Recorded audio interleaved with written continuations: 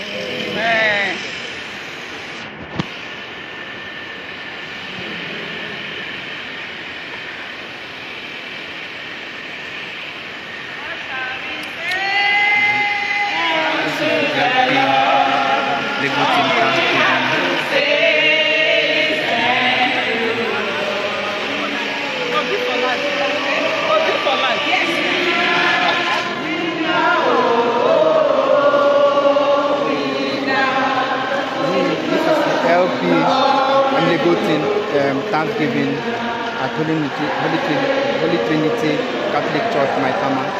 We have come today to thank God for everything God has done, for them throughout this campaign season and throughout the legal fight. They have put up a good fight. They have actually done their best. They are waiting for judgment. For as humans, they have done what we do. They have done what is humanly possible. Now today they have come to thank God for His grace and for His purpose so far.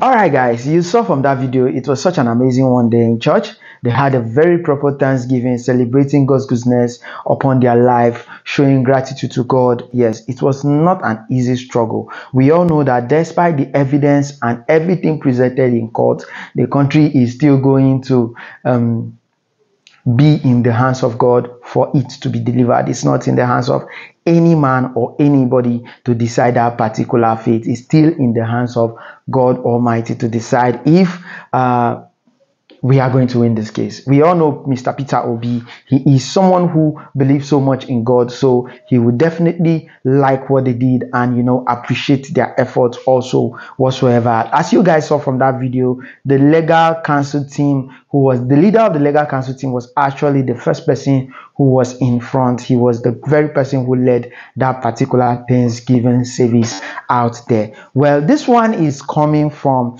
one of the best performing governors in Nigeria, which is also a Labour Party governor. I am talking of no other person but Governor Alex Otti, the governor of Abuja State.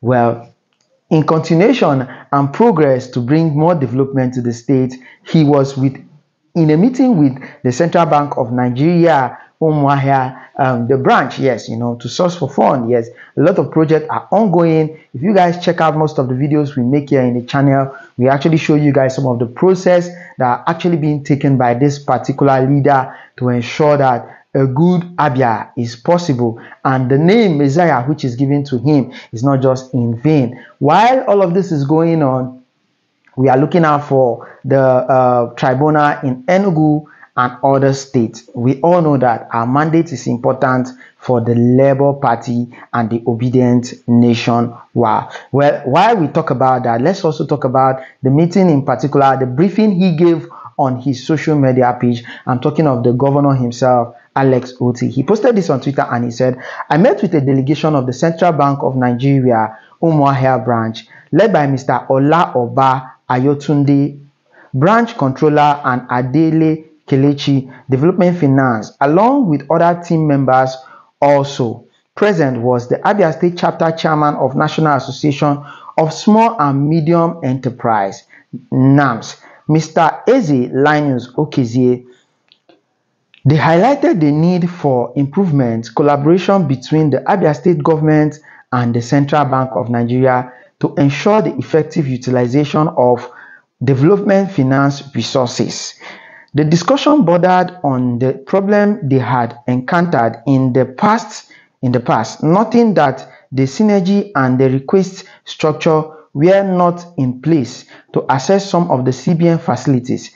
They applauded the government for creating an intervention department with a focal person to relate with. Some of the intervention from the CBN that had not been accessed included the SME Village Autonomous Poultry Program, among others. We all saw that during the Okezie Ikpeazu time, there was this particular platform where the CBN introduced, and well, maybe it was not implemented or it was implemented. Well, let's continue with this particular one. We are going to be weighing in on some of the problems they highlighted, mainly recoveries, correlations, and ensuring that the program impact possibly on the grassroots. We have structured a plan to assist in recovering, looking at the peer pressure advantage in the cooperative model. Cooperative is the core plank of our administration, driver for SME and other empowerment program. We also have a special advisor in charge of cooperative. I look forward for a closer and more robust interface with the CBN. This is coming from Mr. Alex Otti, the governor of Abia State. Well, there's also another news which is like a roundup of this particular story about Alex Otti trying to prove the past administration, which is Okezie Ikpeazu, and the court not agreeing that his government should prove that particular government. But they are actually in court because they want to tackle that particular court order and prove them wrong and give them reasons why they have to probe the past administration of Abia State. Anyway, guys, thank you for watching this video. Don't forget to subscribe if you're new here. Drop a comment in the comment section. We'll see you guys on our next video.